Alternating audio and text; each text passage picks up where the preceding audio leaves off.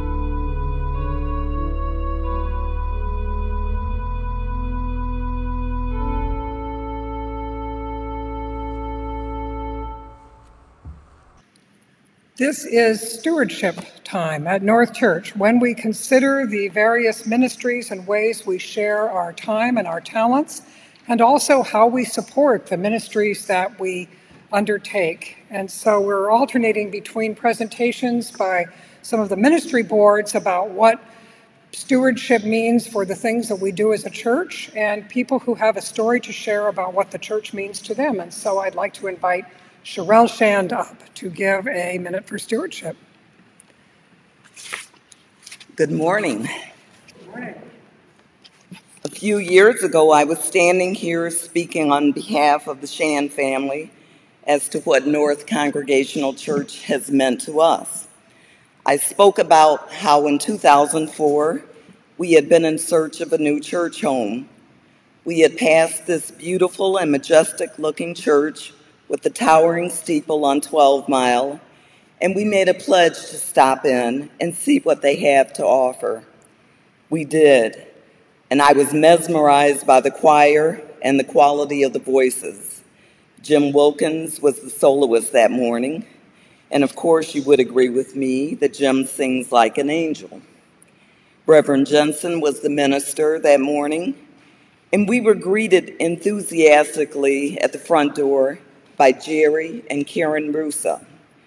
So if you think that greeters aren't perhaps important, or if you think it's a menial task without any direct results as a part of the worship service, just remember that Pete and I still remember their names 17 years later. Pete and I excitedly discussed on the way home how welcome we felt, and we came back the following Sunday, and again and again. We love congregational worship, and North Church's mission statement included the phrase, "We are gathered for worship of God and service to humanity." We felt that North Congregational Church could be a nurturing environment for Peter and myself and Matthew, who was just 7 years old at the time. Now, fast forward to the present time. The words of that mission statement are still true in 2021, and perhaps even more so now that we are dealing with the pandemic in ways that affect everyone, no matter what race, creed, or religion. Reverend Biedron's messages from the pulpit inspire us to look around and show care and compassion for those not as fortunate. Sarah and Steve Lang introduced us to one aspect of the mission work being accomplished at Crossroads Soup Kitchen, where often lunch is served to several hundred individuals, many of whom are children. The youth group from North Church often participate by helping to make numerous sandwiches and assembling hygiene kits for distribution and sorting through coats and clothing to help the clients get whatever would be useful to them. In more recent years, we have collaborated with the Muslim Community Mosque at Crossroads, and we've also visited their mosque. This year, we watched and cheered on a very spirited volleyball game between policemen and policewomen from Farmington Hills, and young men and women from the mosque, followed by a delicious dinner at the dining hall, where we shared a table and conversation with families from the mosque and other members of the community. Matthew and Pete have participated in Crop Walk, which has brought together members of NCC along with other nearby churches who help to raise awareness and funds to feed the hungry in the community. These are just a few reasons that North Church is important to us. Last Sunday, my heart was filled with pleasure listening to Abby Turner speak so eloquently and enthusiastically about the work of the Diaconate Board, because she was just a few years younger than Matthew when we joined NCC, and now she's a vital member of one of the boards. I'm inspired by her commitment. And recently, Lori Rohde and Leanne Jensen spoke about Camp Restore Detroit, which rehabs houses and gardens in the 9th Precinct of Detroit, an underserved community. They inspire me to want to participate in future activities. There are many more groups and organizations that I haven't mentioned that are as vital to the health of this church, and I'm hoping that all of us will reconsider ways of continuing to serve the Lord by service to humanity, here or beyond the doors of this church. Thank you. Thank you, Sherelle. It is good to hear what the church has meant to us. And now we come together. We come to prepare ourselves for worship. We come to learn how to be good stewards of God's love. We come to offer ourselves to God, our Creator. And so, let us worship. Good morning. Please join me in the invocation and Lord's Prayer. Gracious God, you know us better than we know ourselves. You see in us what we may become, not how far we fall short of the goal. Come to us, fill us, transform us into your faithful people, so that we may share the good news of your love with our world. We pray as Jesus taught, Our Father, who art in heaven, hallowed be thy name. Thy kingdom come, thy will be done, on earth as it is in heaven. Give us this day daily bread, and forgive us our debts, as we forgive our debtors. And lead us not into temptation, but deliver us from evil. For thine is the kingdom, and the power, and the glory forever. Amen. Now we will share one of our hymns for today, number 410 in the hymnal. There are hymnals in the pews. The words are in the bulletin, and we will be singing If You But Trust in God to Guide You.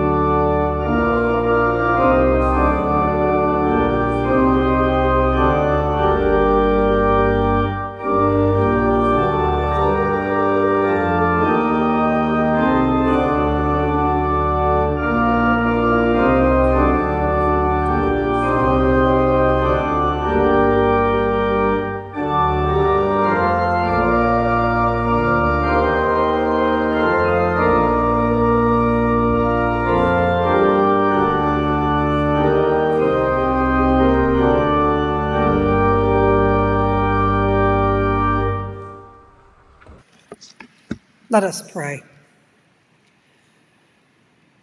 O God, we seek to be good stewards of your love, but sometimes it is challenging. We worry that we are not enough.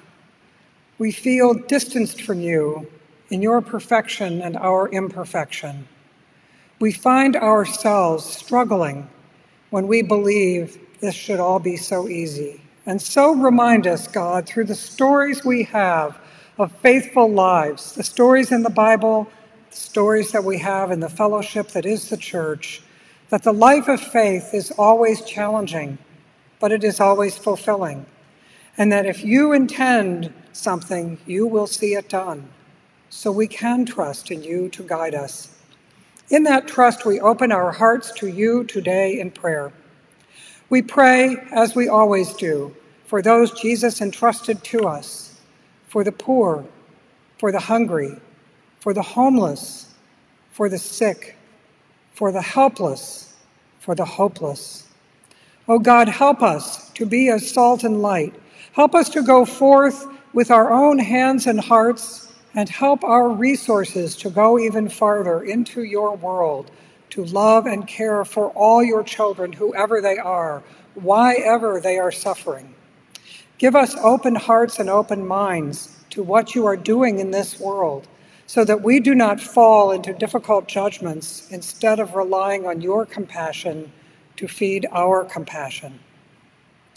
Gracious God, we pray for your church.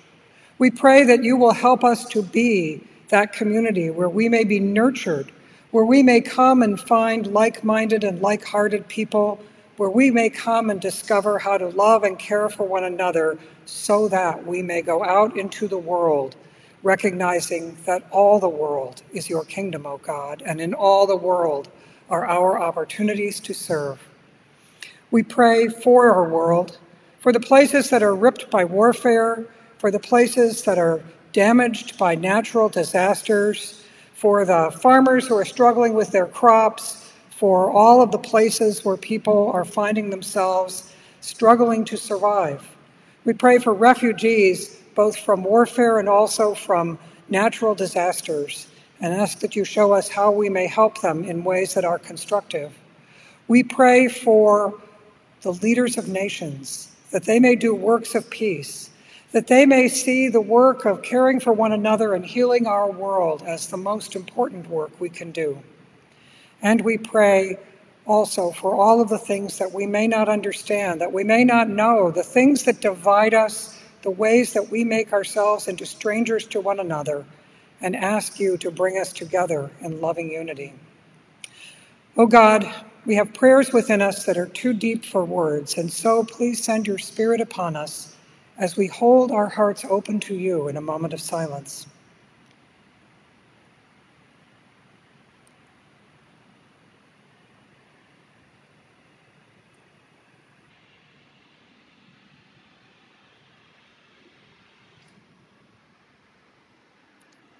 Gracious and loving God, we thank you that you hear our prayers, that you respond even when the response may not be what we expect. We ask you to help us to love this world and love this life, to love one another, to see the beauty all around us, especially to see your image on the faces of everyone we meet and on our own face as well. Give us the wisdom and the courage to live up to that image. Forgive us when we fall apart, when we fail in love, when we do not do our best, and lift us up again and again so that we may always truly live as your blessed people. In Jesus' name we pray. Amen.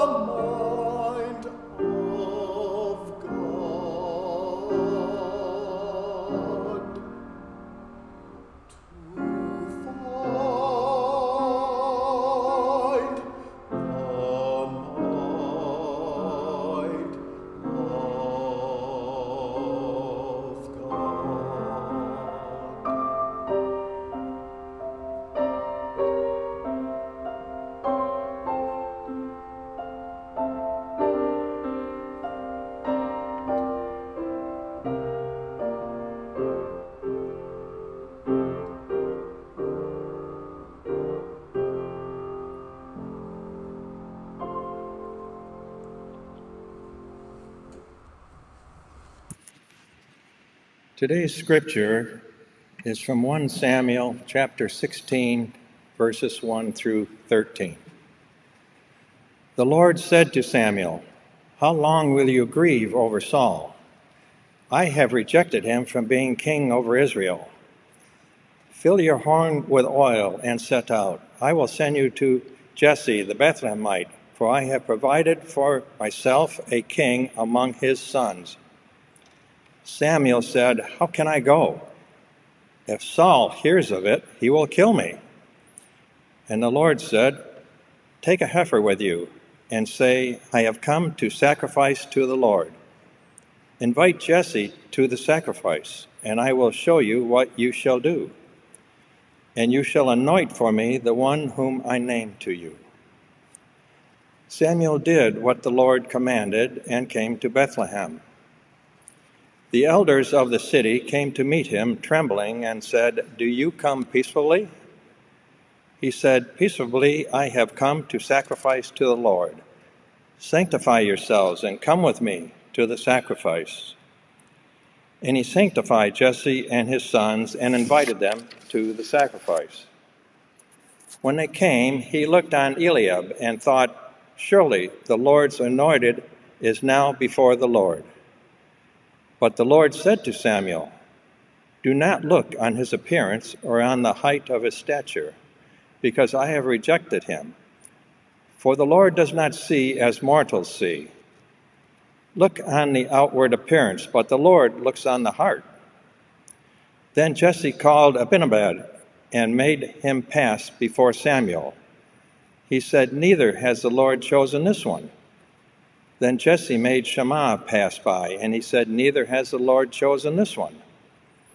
Jesse made 7 of his sons pass before Samuel, and Samuel said to Jesse, "The Lord has not chosen any of these." Samuel said to Jesse, "Are all of your sons here?" And he said, "There remains yet the youngest, but he's keeping the sheep." And Samuel said to Jesse, "Send and bring him, for we will not sit down until he comes here." He sent and brought him in. Now he was ruddy and had beautiful eyes and was handsome. The Lord said, "Rise and anoint him, for this is the one." Then Samuel took the horn of oil and anointed him in the presence of his brothers, and the Spirit of the Lord came mightily upon David from that day forward. Samuel then sent out and went to Ramah. Thus ends our reading for today. All this fall, we've been thinking about how God calls people, how God lifts people up in preparation for sending them out into the world to share the good news, to share what it is to live into God's kingdom, to begin the transformation of the world. And we're looking at this because not only all these people in the Bible are called, but we too are called by God to do the work for which God has equipped us. So, throughout the Bible, there are stories of callings, and the selection of the king of Israel is perhaps one of the most dramatic. It begins to point out how God's calling, is a partnership, and that it is important to notice from the biblical examples, especially the ones in this particular story, that God, as well as people, continues to learn and to change God's own mind, not changing in love, never disrupting the covenant, but rather God learns from us about what it is to be us and draws us towards what God sees in us. Now, sometimes that works, and honestly, sometimes it does not. God, at the pleading of the people, chose Saul as the first king of Israel. God did not like this plan. He didn't love it. He said, the king is going to lord it over you. The king is going to make you go places and fight wars that you don't want to fight. Are you sure? Which is the God version of, if everybody else jumps off a bridge, will you jump off that bridge? And the people said, no, we really want a king. We want someone to be firm and strong and lead us. And so God did that. And the initial effort of that did not go well right from the start. God chose Saul to be the leader of the people. But Saul, when God had Samuel bring forth all the people of Israel to lift up the choice for king, Saul was so reluctant that he hid from God. He hid from people. He hid amongst the baggage of all the people. And Samuel had to rout him out to make him king, to anoint him. And from there, it just went on downhill. Saul absolutely refused to follow God's requirements. When Saul became king, the tall, handsome man who had been chosen to lead the people, he saw this as a sign of his own excellence instead of as a sign of his own obedience to God. Finally, God gave one last test through Samuel the prophet, and Saul did not do what God asked, and God gave up on Saul and tells, as you heard, Samuel to stop grieving, stop mourning. I am going to do something new.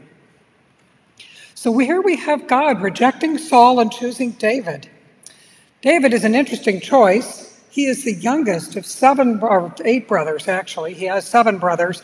And typically they would not think that that would be the one chosen for leadership, although by now we've heard enough stories of the younger being chosen ahead of the older to know that that's how God works. David was not just the youngest. He was a musician. He was a shepherd. He was an unlikely hero. He had a heart too big for his own good. And he also very often messed up. Now, it's curious that God has bumped Saul from the throne and criticized his flaws and his mistakes, and then replaces him with David because David, in his own way, is just as flawed as Saul. But Saul was not flawed in a way that God could work with. And that's the important message here. God chooses people based on what we are, all of what we are, including the bad things. And God chooses us the same way. So that's worrisome sometimes. I don't know about you. It has been for me. God looks in our heart and calls us, but are we like David or are we like Saul? Will we miss the mark and ignore God? Will we be just no good at this God mission? Or are we like David? Can God see beyond our flaws? Some of them may be really big ones, as they were for David, and work with us just as God did with David. So many questions, and not always a lot of answers. Like every single person God calls, so if you're keeping score, that's every single person, because God calls us all, we are afraid. And so we need to go ahead in our faith story this time. The Old Testament, the Hebrew Bible, is a full testimony on its own. It is complete. But for us, as followers of Jesus, I think it's important for us to move ahead to the coming of Jesus, because that is where the good news in this story resides, at least for me. Because the king and prophet relationship was flawed and was still one of dominion, it never had the same promise that God himself coming into this world would have. People got stuck in what they needed to do, and they got stuck waiting and wondering if God had forgotten them. And so in the incarnation and the coming of Jesus, God told us and showed us what we needed to do, how we needed to be. And it turns out what God has told us and shown us, what God wants from us, is a pretty doable thing. It is not beyond our abilities, because that's the whole point of call. God doesn't want perfection. God wants us, all of us. God worked through Peter. What a flawed hero that apostle was. We'll revisit his story many times as we move through Lent and Easter. God worked through Paul, who was a persecutor of the followers of Jesus, and then humbled to become one of the great missionaries and one of the great founders of the faith that became Christianity. God kindled the little embers of faith in the midst of all of those other qualities into a mighty blaze in each of those cases. And what made that possible? God saw what was in their hearts and not just what was in their outward selves. God sees what is in our hearts, including our sorrow about our flaws and our mistakes, about the mess that we've sometimes made for ourselves. And God's grace forgives that. Deserving or not, we are treasured by God. We will continue to be treasured by God. We are loved and cared for and lifted up. And knowing that, we are then moved to reconcile our outsides, our everyday life, with our insides, with our faith lives. Sometimes this means small changes, and sometimes it means bigger ones. And at different times, the changes that God is asking each and every one of us to make will be larger or smaller. But in all times, those changes will take humility. They will take us remembering that God is working in us and with us and through us to get right with God. But if we are even the teensiest bit open, and I really want to stress that, if we have even the most half-hearted faith, God can work with it, and God will do it. God is calling us not just to be happy people in and of ourselves. God isn't desiring our happiness so much as our obedience, out of which happiness will grow. But God is calling us to then go out into the world in compassion, to love our neighbors, to care for the last and the least, to understand that everyone we meet is just as flawed as we are, even the people that we don't like, even the people that we don't care to know. God is calling us to live and act from the basis of love and grace, love that forgives, love that transforms, love that will remake the world. So God looks on your heart, God looks on my heart, and God calls each of us to make a difference in the world, and then equips us, each in our own way, each with the raw material that we bring to do that. So open your hearts. Discover God's Spirit already at work there, and open your life to where that Spirit may lead. I want to close this with a prayer today by the great African-American theologian and preacher Howard Thurman. And so I ask you to join with me in prayer. Gracious God, open unto me light for my darkness. Open unto me courage for my fear. Open unto me hope for my despair. Open unto me peace for my turmoil. Open unto me joy for my sorrow. Open unto me strength for my weakness. Open unto me wisdom for my confusion. Open unto me forgiveness for my sins. Open unto me tenderness for my toughness. Open unto me love for my hates. Open unto me thyself for myself. Amen. We will now join together singing hymn number 23, There's a Wideness in God's Mercy.